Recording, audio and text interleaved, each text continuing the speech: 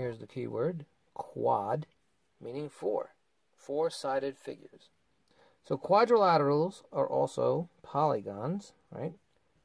And a polygon is any shape that's two-dimensional, that's flat, has to be flat, not 3D, but 2D. So flat is two-dimensional, 2D. And they have to have no curves, right? So like a square is a polygon.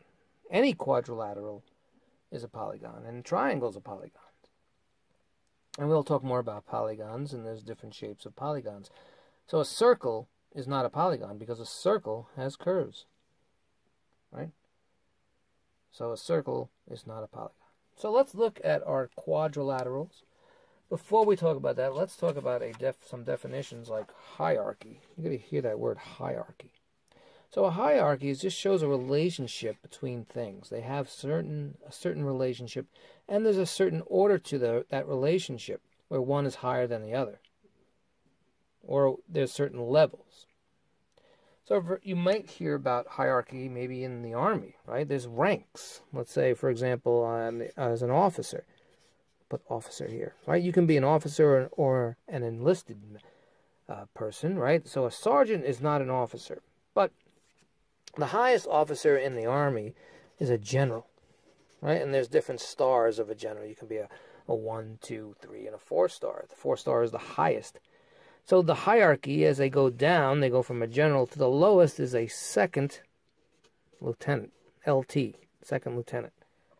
So as you go up the scale, they have a relationship because they're all in the army, or they're all in the Navy.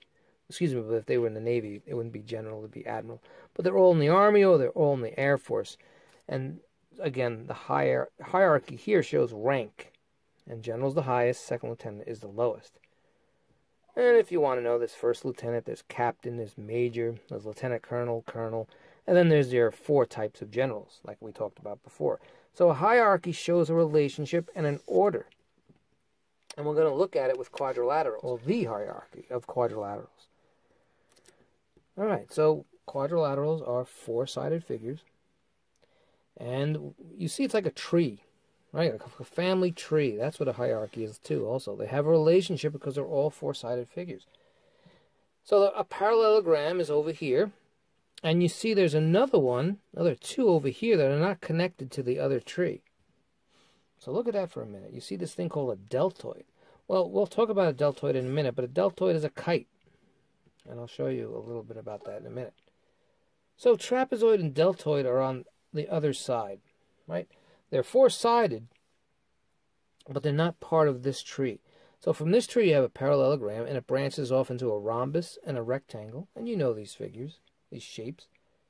And you see the bottom one is a square, a lonely square. So, and here's where it gets tricky. And they'll ask you questions like this, especially on some state tests. A square can be called a rectangle, but a rectangle cannot be called a square. Do you see that? If it's on top, it could be called something on top of it, but not on the bottom. So a rectangle is a parallelogram. A rhombus is a parallelogram. A square is a parallelogram. So see if you can answer this question. Is a parallelogram a square? No. A square is a parallelogram, but a parallelogram is not a square.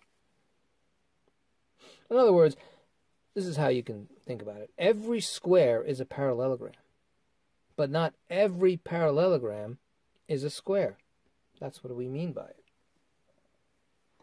Every rhombus is a parallelogram, but not every parallelogram is a rhombus.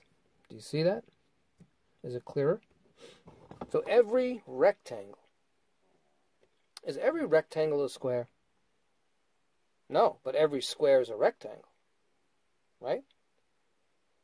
Now, are trapezoids parallelograms? No, they're not. They're not in the same branch. But a trapezoid is a quadrilateral.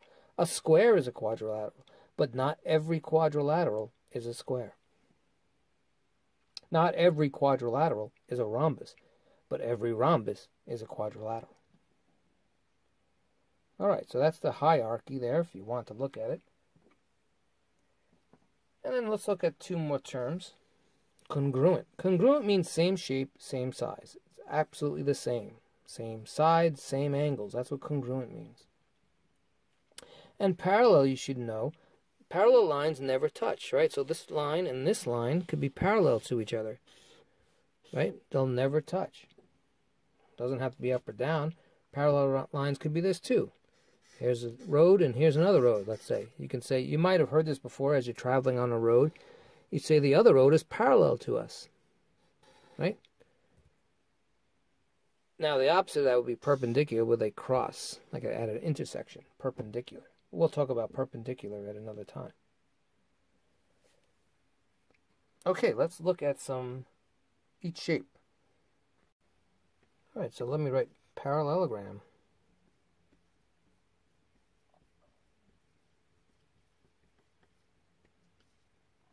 There we go. Now a parallelogram, by the way, parallel again, let's just review that to make sure you understand it. Parallel lines are always the same distance away from each other. The exact same distance away. You can't have a line going like this and then a line going like that. That's not parallel because they're not exactly the same distance. Anywhere you go, they're always the same distance apart. That's what a parallel lines mean. Okay, so a parallelogram, we said, remember in the hierarchy, that they were the highest on one of their branch trees. And again, it's just like a rectangle that's crooked, if you want to look at it that way. Okay, so a parallelogram, of course, has four sides. And two sides will always be parallel. This side and that side are parallel, and the other two sides will be parallel. Now, they could have equal sides. But if they have equal sides, then it's a rhombus. So, and remember, we said a rhombus is a parallelogram. So they have two pairs. Here's one pair. Here's the other pair of parallel sides. So let me say that again. They have two pairs of parallel sides.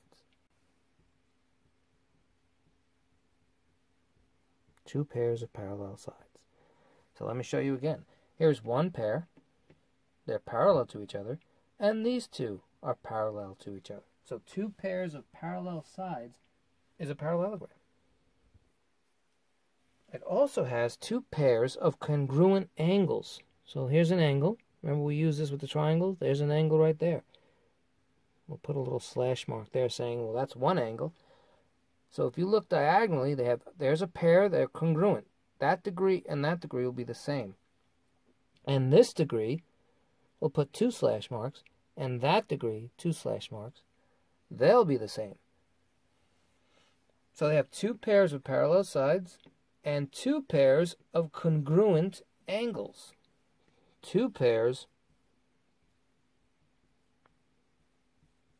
Remember the word congruent? Same shape, same size. There's our parallelogram, right? So again, two pairs of parallel sides and two pairs of congruent angles. There's an angle. These angles are the same. These angles are the same. So I'll draw a shape. You tell me what type of shape it is, right? And then we'll make a definition for it. So what type of shape do you think this is? And you should be familiar with these boxes from the last video we did on triangles. What type of shape is this?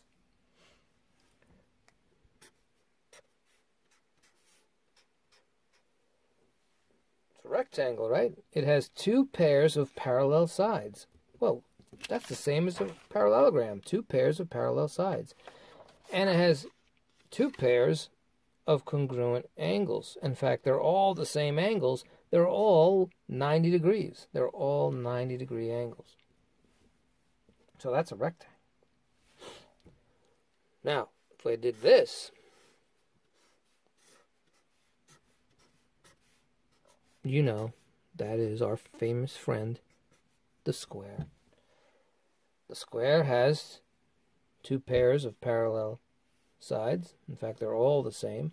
And it has 90-degree angles, just like a rectangle.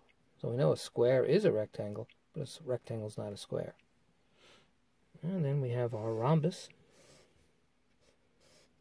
So it's just a tilt square, basically. All the sides are the same. It does not have 90-degree angles. But it has, each angle is the same. So it has two pairs of congruent angles, and they're all the same. Angles, not ankles, right? Remember that. So let's draw a trapezoid now.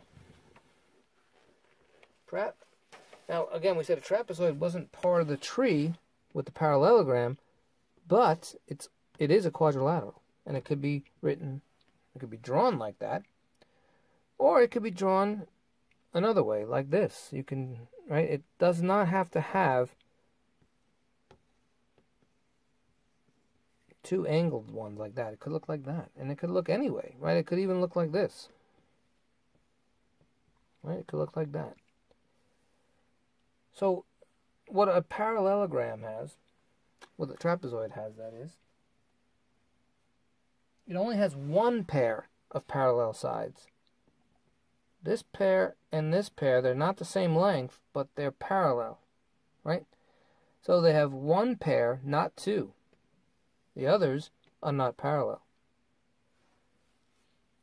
And let me just draw this over so you can see this. So on the edge of the trapezoid, so let's make a trapezoid like this. This is the standard way they draw a trapezoid, by the way. Again, here you have one going like this, the other's going like that. They're not parallel. They'll eventually meet, right? They're not parallel. And even if it was straight, they're not parallel. So again, a trapezoid only has one pair of parallel sides. And then the deltoid. Remember I told you about this deltoid. Well, all a deltoid is, and it's not used too much, not many people call it this, it's just a kite, right? Just a kite hanging in the wind, without the string, of course. So it's, and of course you can make a kite out of a square too. A square can be a kite, and a rhombus could be a kite, right? But a deltoid is a special kite. And you notice, if we cut this up a little, one side is longer than the other. And they don't have parallel sides, so it's kind of, one's going like this one's going, and it's not like a baseball field either, because a baseball field is more like a square anyway, to tilt like a rhombus, because a baseball field, they all have right angles, but a deltoid does not. So that's all. Just think of a deltoid as a kite for now.